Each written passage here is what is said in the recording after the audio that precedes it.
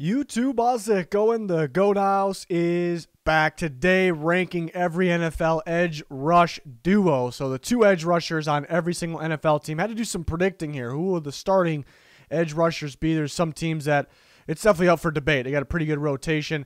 There's definitely a team right now that's in some big trouble there. So we're gonna break it down 32-1. We got all kinds of these same types of videos out there. Player rankings by position. More on the way. More predictions on the way. We got you covered. Smash that like button, subscribe, follow us on Twitter. Link in description and comments for anything you need. Here's our Twitter. Make sure you follow it. Very important there. Again, link down below. At the moment, the Kansas City Chiefs are in some deep shit. Let me tell you. Frank Clark could play. I'm not going to sit here and say 100% not going to play. But at the moment, it feels like this guy's not going to start week one. He might not play the whole year. He could serve up to 3 years in prison. I don't think that happens, but I have no idea, really. I'm the football guy, you know. So you look at who they got for their edge rushers, Taco Charlton and Joshua Kaindoh, who they just drafted out of Florida State. He's a very raw prospect. He's a pretty freaky athlete, but it wasn't really a huge fan of his tape. But, again, he has upside, and I do like the fit with the Chiefs. They got other guys that can fight for that spot. I thought those were the two best options. Pretty rough. If they have Frank Clark, they're obviously a lot better. What I think they can do, because remember, they have Derek Nottie, who's a nose tackle. They have Chris Jones, who's one of the best defensive tackles in football, and Jaron Reed, who I like a lot. I think he's very underrated. What they could do, and what I heard they may do, is play all three of those guys at the same time. Chris Jones has the pass rush ability to kind of play an end spot, but the guy's not an edge rusher. Even if he aligns on the defensive end spot, I still can't call that guy an edge rusher. I mean, he's over 300 pounds. He's just very talented. They're still going to add an edge rusher. You know, watch out for Melvin Ingram. They were interested in him earlier in the offseason. Talks fell apart. They're probably going to make him another offer or maybe somebody else out there. Just at the time of recording this video, you know, I'm not going to put this on pause for the Chiefs. We definitely can circle back, and I'll definitely talk on Twitter when they add somebody what I think of them now. But it's pretty rough right now, and this was my Super Bowl pick. Again, we'll update those closer to the season, my final predictions. But Super Bowl caliber team, but edge rush being as important as it is, this is rough right now. So I don't think this will be their duo going into the season, like I said. Falcons next, Dante Fowler Jr., who played very well with the Rams, but then took kind of a step down with the Falcons last year. I think could play a little better this year, but still a lot to prove. And Ogundeji, they got the rookie from Notre Dame, could be that other option right now. A little bit of a scheme change with Dean Pease, you know, they're another team. Remember, they just cleared a good amount of space trading Julio Jones. I know they needed to sign their draft class. They did that.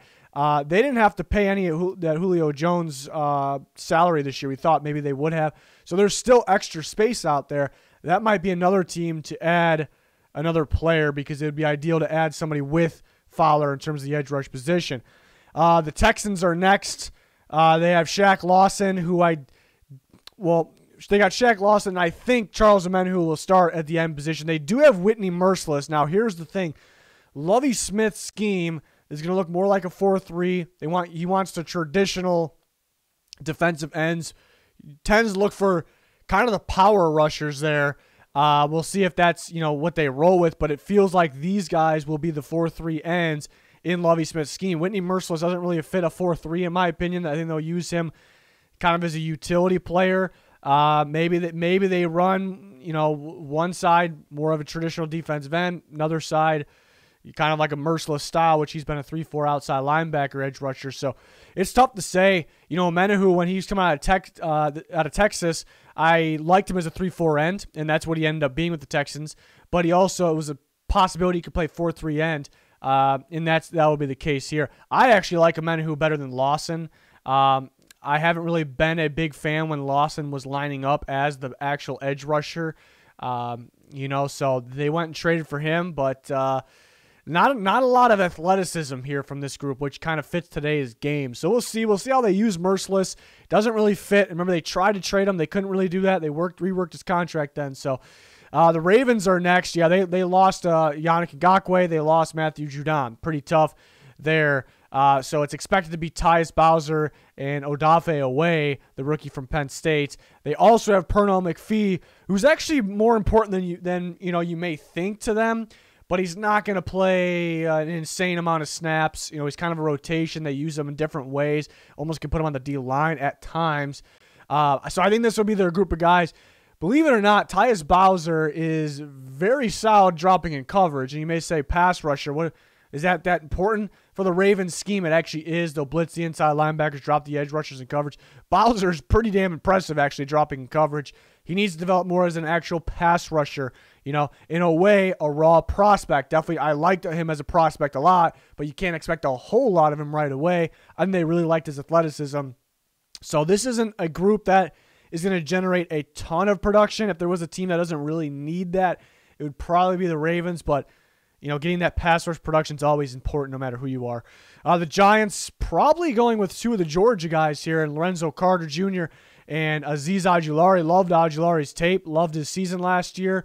A little bit of a knee issue, but the knee injury was years ago, so that was why he dropped, but I thought it was a little weird, so I'm really not too worried about him. He's a fantastic speed rusher off the outside. Some worried about his length. I'm not worried about that. So, and he can drop in coverage as well. So these guys kind of complement each other. Just unproven right now. Definitely need to see more out of Carter and Ojulari. How will he be day one? The Colts are next. Kwity Paye. I like the fit of Kwity Paye with the Colts as a 4-3 defensive end next to DeForest Buckner. I've talked about it. Kind of gave me Armstead Buckner vibes from San Francisco. They have Buckner, obviously, and he's kind of entering his prime. You go Kwity Paye. You can't expect a whole bunch right away, but I think he could be a little better than expected right away because he was a little underwhelming last year in Michigan with sacks. I think he'll be much better than that. Kemoko Turay, still kind of waiting for him to step up. I know injuries played a part, but they need somebody to step up there. They did draft Odengbo. I love the future here. Kwity Paye and Deo Odengbo, I actually love that, but it might take a little bit of time. That's okay. I know the Colts are trying to win now. Odengbo is probably not going to play at least right away because he tore his Achilles in January range there. Yeah, it's a pretty good defense, but they do need more pass rush here. It's going to ride a lot on Turay stepping up big time, but I don't have a lot of expectations for him at this point. I think it's more going to rely on Paye getting to the quarterback because he was so close to getting the quarterback more often and actually sacking the quarterback last year in Michigan. Can they get that production out of him? The Jets carried a little bit by Carl Lawson. Lawson needs to pick it up as well. You see he's a physical specimen. He's got the traits you look for. It's almost like he's a prospect, so he's got a ton of upside, and I think he'll step up this year. But you can't expect him to play to maybe his contract yet. They're banking on that. They're paying him for the future really still. And they have Vinny Curry getting up there in age. They could use a couple of rotation guys. I wish they would add somebody else there. Lawson kind of carrying the group. Seattle Seahawks, Carlos Dunlap looked pretty damn impressive when the Seahawks added him. Small sample size because he was a little underwhelming before that with the Bengals for the last couple of years. And I think Kerry Hyder will be the guy opposite of him. We'll see younger guys like Darrell Taylor, Alton Robinson, LJ Collier. Could those guys step up? Darrell Taylor is actually pretty interesting. He's a pretty solid athletic pass rusher. Didn't really get to see him last year, so maybe a guy to watch out for. But Dunlap, kind of banking on Dunlap playing the way he did in the second half of the season last year for Seattle. That's kind of up in the air, but I got confidence there. Next group of teams. Bengals next. Trey Hendrickson, Sam Hubbard.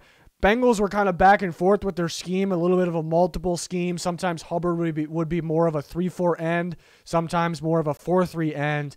So if they want to, and he's very good stopping a run, so it actually makes sense that Hubbard be a 3-4 end. Hendrickson's build almost says he's kind of similar in a way. They drafted Joseph Asai, who's a very raw edge rusher. He's more of an off-the-ball linebacker still, so he's still developing. But maybe they want to roll with Hendrickson and Osai as the edge rushers, use Hubbard inside. I think they're going to start with these guys as the edge rushers. They're going to rotate some guys in. I think Akeem Davis-Gaither is kind of a hybrid type player. I definitely view him more as an off-the-ball linebacker, but you almost can rush him off the edge as well. So it seems like they're going for more versatile players, which I don't love, even though there's some pieces that I do like of their defense. Don't get me wrong. I just want them to go get the most talented players and just pick a defense, Yeah, kind of power rushers here. Similar style what the Texans got, and these guys are better. Josh Allen and Clavon Chason for the Jags. We'll see what they run. Some talk that they could run a 3-4. Some talk that they can run a 4-3. And some talk that they can run a multiple defense, which I'm not a huge fan of. But they do have some versatile players at least. Josh Allen, looking at I talked about the linebacker video. The linebackers, it looks like they should be running a 4-3 because those three linebackers would be pretty good next to each other. Looking at their edge rushers, it looks like they just run a 3-4. Josh Allen dominated the 3-4 outside linebacker edge rush position at Kentucky. Clavon Chason, played a little bit of both at LSU, but with his athleticism, you like him in that scheme as well. Chason needs to step up. A little underwhelming last year. Did miss quite a few games, but he was a raw prospect anyway, so he's an upside guy. Josh Allen, a little underwhelming, but I'm not worried about Josh Allen. We saw what he could do in his rookie year. That's not going to disappear completely. But young guys got to step up. The Bills, pretty tough to predict who will start for the Bills here at the edge rush position. The great news is they're pretty deep. They're pretty deep at the edge rush position. The bad news is they don't have that wow guy maybe yet. Maybe they do, but they're not there yet. Meaning the younger guys that they got could be that. But they're just a big problem was actually getting to the quarterback. They got pressure. And that's where, pressure is good and all, but at the end of the day, you got to get to the quarterback. Jerry Hughes, I'm expecting him to be their best guy still, but a guy that kind of was a step or two away from getting to the quarterback a ton of times. He's got to finish those plays. And they drafted Gregory Rousseau in the first round, I think, for a reason. I think he's very talented, and it was a guy the last time we saw him play, he just got to the quarterback. He was, in terms of how he did it, maybe he needs a little bit of work. He was a raw prospect. He was a receiver in high school, so that made sense. But they're like, forget this. Let's just go get the guy that gets to the quarterback. That's kind of what I felt that they did. They also got a versatile player that they can actually play inside when they have another edge rusher outside. But I think these will be their two best guys. Mario Addison, wasn't a huge fan of that signing last year, kind of aging. And they do have Epinesa, and it could be, I think if it's not this group, it could be Hughes and Epinesa. They also have Basham Jr., who's pretty solid. Another guy that probably can play inside. I think by his build, people want to say that, but he is more of a defensive end. So the great news here is they have rotation and depth. Hopefully these young guys get going early because the Bills win that Super Bowl. They need to get to the quarterback and actually bring the quarterback or hit the quarterback at least more often here.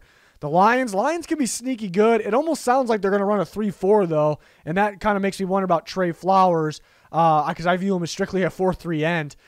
So that's going to be interesting. I like Romeo Okwara. They have the brother, Julian Okwara, who could also play the other side. Jamie Collins is pretty interesting, too, because he's a linebacker, but if they're going to run a 3-4, he does have experience rushing the edge as a 3-4 outside linebacker. So another team that's kind of deep. They can go multiple routes here. I think these are overall their two most talented guys. We'll see if Flowers fits. Okwara had a really good year last year. We'll see if that stays consistent. I think it's a sneaky good group as well. Leonard Floyd's been having an underwhelming career, except for last year. It was pretty damn impressive. They got him back. If you guys are with us for the pre-draft process, not this past draft, the year before, you guys know I love Terrell Lewis. Terrell Lewis is an absolute stud. Just the big question is health. If he stays healthy, which is a major if, he's very, very good. And I'm hoping he's good to go because I think Floyd and Terrell Lewis could be this could be even better than this, But kind of banking on Floyd continuing that progress and Lewis staying healthy, banking on some things here. The Saints, Cam Jordan obviously carrying the group, fantastic defensive end. Davenport's been extremely disappointing, but another one of those guys that really wasn't supposed to be that great right away. So can this be the year? They also add Peyton Turner, which I think if he's healthy, he could be solid right away. I know that was a surprising pick. It was a surprising pick to most people because he wasn't a big name, but it was to me because the several injuries that he had. So that's really the only concern there. He's a little bit of a raw prospect as well. He reminds me of Davenport a lot because Turner, one of the best. You won't see a higher off the ball and a higher motor guy, those combined, than Peyton Turner. So maybe he figures it out right away. If he's healthy, he could be better than Davenport.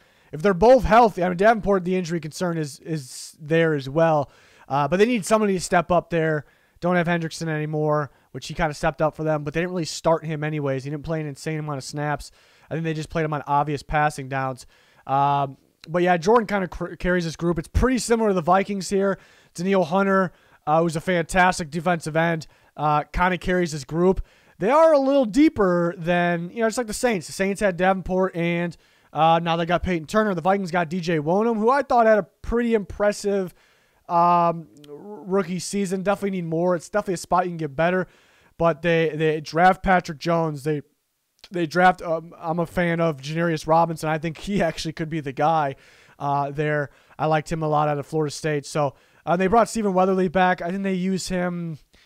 Yeah, I don't think they'll start him. I think it's kind of a rotation guy. Obvious passing downs, put him on the inside. Perhaps they were doing that with him a couple years ago before he went to the Panthers. But yeah, Wonnum, I guess he showed some signs there, but it's really Hunter kind of carrying the group, who's a very good defensive end. The Chargers, Joey Bosa and Uchenna Nwosu here. It could be Fackrell, who they added. I view him as a rotation guy. Nwosu's a pass deflection machine for an edge rusher, so I do like that about him.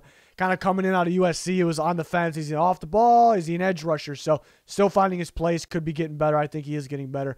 Bosa's fantastic. When we heard Staley was going to the Chargers, we know he runs a 3-4, so it's kind of like, is Joey Bosa more of a 3-4 end, not an edge rusher? But they keep saying that Bosa is an edge player, so he'll be an edge rusher. Bosa's thing is he's got to get to the quarterback. He gets the pressure, he just torches, just dominates his tackle off the line more than anybody, better than anybody with his technique, his strength, his burst, get off, but it seems like he can't finish a lot of times. And I do think having the injury is a little bit a legitimate excuse. So if he can kind of finish and stay healthy, he can be the very best pass rusher in football. So we'll see what they roll with there in LA. Next group of guys, I like the Dolphins duo here. Emmanuel Ogbah. We are riding on, we're kind of banking on some things here. Emmanuel Ogbah playing like he did last year, had a fantastic season. Before that, extremely underwhelming. I was a fan of him as a prospect, so it was pretty underwhelming leading up to last year, and that was kind of more the guy that I expected in the NFL. So we'll see if that continues. And Jalen Phillips, if you were with us during the pre-draft process, you guys know I love Jalen Phillips. I think he could be an instant impact. But we are banking on Ogbah continuing to play the way he did and Phillips being an instant impact. But it can be pretty solid. I like that they're kind of going to more of that traditional 4-3 look a little bit, even though Phillips could play just about anything. Last year they kind of had Lawson moving in and out. I'm not a huge Lawson guy, even though he played all right. And then when he was in, Van Noy, who's kind of a off-the-ball / edge guy coming off the edge. At first I was a little worried when they got rid of Van Noy, but it was to go in this direction, and I like this direction. The Patriots, Matthew Judon and Chase Winovich. I think they're similar to the Dolphins, and it probably has something to do with they ran the same defense. Flores coming from the Belichick hybrid scheme, but I think the Patriots are kind of going a little more strictly to actual pass rushers off the edge. Even though they have Van Noy too, they're gonna stay creative. But Matthew Judon is an edge rusher. Chase Winovich is an edge rusher. Usually it's kind of the both edge and off the ball, which it's worked for them. But I kind of like this route as well. Maybe more of a traditional 3-4 look at times compared to normal. Judon. I think Judon had a lot of coverage reps in he had a lot of coverage reps with the Ravens. And I think he could be used more as an actual just pure rusher. The Patriots a little more, and that could result in some more production. Cardinals, some people may go, where's J.J. Watt? People talking about Chandler Jones, J.J. Watt, a dominant pass rush duo. And technically they are, but we're ranking the edge rush duos here in the Cardinals 3-4 defense. J.J. Watt is a 3-4 end. Chandler Jones is your edge rusher in the 3-4. On the opposite side, it is Marcus Golden. They do have Gardeck. They do have Kennard, who they used last year. Gardeck actually got going pretty good before the injury, but these are the guys here. Chandler Jones got to stay healthy, but he's very solid. And Golden, I think a little on the underrated side. No matter where he was, he got pretty good production. Even with the Giants, it was tough for a Giants edge rusher to get some decent production, and he got that. So he's a guy that's going to get after it out there. So solid duo there. Maybe still a little carried by Chandler Jones. Cowboys, DeMarcus Lawrence and Randy Gregory. Gregory is starting to heat up. So we'll see. He was a damn good prospect for a reason out of Nebraska. So we'll see if that continues there. DeMarcus Lawrence, Very talented. Needs to put a whole season together. It feels like he's always, underwhelming half a season, then all of a sudden tearing it up like we expect him to. But it's really on Gregory if he continues to play the way he was, kind of getting back to form there. That's pretty scary. Next group of guys, we got the Raiders, top 12 here. Surprising, but they got better adding Yannick Ngakoue, and I like that. He's in a firm, he's in a spot, he's in a place. He's got a home right now, at least for 2 years, and that's going to help. He was jumping all over the place, kind of getting thrown in. A little bit of a different type of role with the Vikings and kind of just thrown in there, and he led the team in sacks, even when only playing 5 games. And then he went to Baltimore, and they had him dropping in coverage more than he's used to, and he's just kind of all over the place. He's kind of doesn't really get to settle in. So now he gets to settle in, and he's just going to be a pure edge rusher here. Opposite of Max Crosby, they also have Clelin Ferrell, who I still have some confidence in. But these are their 2 best guys here, and I think it's pretty solid. Max Crosby's proven himself. And I think some people aren't sold on Ngakoue, but I'm telling you, if he's settled in somewhere, I think he's going to be solid, and we saw it before. So I like this group here. Eagles next, Brandon Graham. He's not getting any better at this point of his career, but he's still damn good stopping the run. But he still gets after the quarterback at a pretty solid level. And they add Ryan Kerrigan recently to a kind of a steal of a deal. And you could add one of my guys here. I like Josh Sweat a lot. You could add Sweat into this factor. You could add Derek Barnett into this factor here. So it's Graham and one of those guys. I do like Sweat a lot. He's flashy dude. I had a first-round grade out of him in Florida State. The only concern was injury concern, obviously. Man, he's getting better. So it could be him. But Ryan Kerrigan, can't forget how good this guy is. And I don't think it's fair to say he's declined. He just got less reps because the Washington football team changed their scheme a little bit, and it's such a young defense. They're rolling with Chase Young and Montez Sweat because that's the duo right there. So Kerrigan can be pretty nasty in this Eagles defense with this rotation. It's a really good defensive line rotation they got there in general. Titans, kind of like the Raiders, kind of boosting up. I love adding Bud Dupree. I loved his game before he got hurt last year. The first quarter of the season, I was calling him maybe the front runner for Defensive Player of the Year. TJ Watt kind of took that over in no time, but I thought he was so important at Steelers defense. It's all about his alignment. He'll rush from the outside, the inside. He'll drop back. He created quarterback hurries. He created felt like he was getting doubled up more. I thought he created for his teammates. And that's exactly what the Titans needed. They needed somebody to kind of go out there and create. Landry was a lot better 2 years ago. It's because they're actually rushing him more. They were dropping him back a little too often last year. So I think adding Dupree to the mix, I think, helps this group big time. And then we go to the Steelers. It is carried by TJ Watt a bit, who is one of the best in the business, so that definitely helps. Alex Highsmith looked pretty solid. He was getting some pressure, and he was a sleeper of mine out of Charlotte a draft ago. I do think there is a little, maybe too much hype just based on the Pro Football Focus grade. I know he played solid, I guess, especially for a guy getting thrown in there and for a mid-round pick.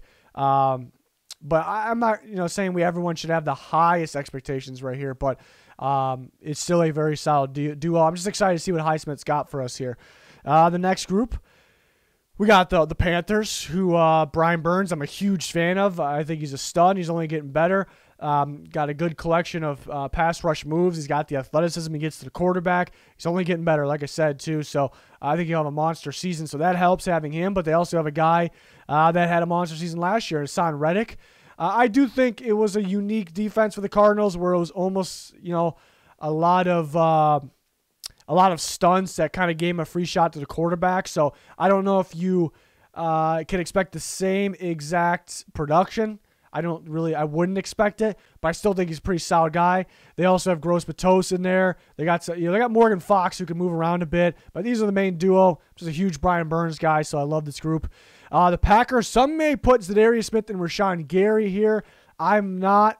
Gary progressed a little bit, but he's the rotation guy. Preston Smith almost had double the snaps as Gary at the end of the day. I know Gary was starting to get more as the season went on because they realized, okay, he's developing. So I understood. I think Smith and Gary at the end of the day could actually split snaps this year. But this is the duo at the end of the day. Preston Smith, I still think he's solid, kind of stopping the run, reading plays, misdirection in the backfield, and he gets after the quarterback a little more 2 years ago than he did last year, obviously. Za'Darius Smith, I'm a huge fan of. It's another one, I talked about Bud Dupree, his play style. Za'Darius Smith, similar, he kind of gets in the team, the quarterback's head pre-snap where he's lining up and where he can rush from, and then he makes those big plays at the same time. The Bears are next. It's tough because Robert Quinn was, disappointing is an understatement probably. But I think he can get going a little more this year, but they do have Khalil Mack, who's one of the best in the business as well, so that helps. But I'm kind of banking on Robert Quinn getting going a little more this year, but it was what I did worry about a little bit when the Bears signed Robert Quinn is because he either kind of disappointed where he was or he succeeded where, it was kind of back and forth over his career. And if you look at the pattern, he succeeded on 4-3 defenses. So that's why I was a little worried because the Bears didn't run a 4-3. So it was a little, he was a little underwhelming last year, but I think he could get things going. No excuses for this year. So we'll see if that happens. Kind of banking on that there. Niners next, tough one to rank because it's really all about health. It's an interesting defense because sometimes Arik Armstead is lined up as almost as an edge rusher, as a defensive end. Sometimes they slide him inside. So it's kind of, I guess by person, it'll vary there. But I think for the most part, they want Nick Bosa and Dee Ford to be their edge rushers. Dee Ford is a very good edge rusher. I think he's actually underrated in terms of the talent, the recognition of his talent. The big problem is health, and it even plays a part for Bosa. Health is not really a big problem, but it's a little bit of a concern. If these guys stay healthy, I'm mainly looking at Ford because it almost feels like the Niners are expecting them, or planning for the worst there at the same time. But if they're healthy, it could be number one. It's probably number one if it's healthy. So that's really the only question there for the 49ers. But it is interesting because sometimes it's kind of Bosa, Armstead. They did bring in Ebukam, who is kind of a hybrid of a edge off the ball. So it's going to vary by play. Yeah, really the scenario, the situational stuff. That's what's going to vary on who the actual edge rushers are. So it is a little tough. I like the group. I like the group though for sure. And again, it has potential to be number one if healthy. Top four for me. I got the Browns at 4. Myles Garrett, one of the best in the game for sure, and he's getting better. He's got to stay healthy. Really no major injuries pop up, but he's got to finish full season. Jadeveon Clowney, I guess health is a concern there as well. But a talented dude. It's just I expected a lot more last year. I know he got hurt. A little underwhelming there. But, we know he's good stopping the run. He can get after the quarterback. It seems like when he's healthy, he shows up in big games.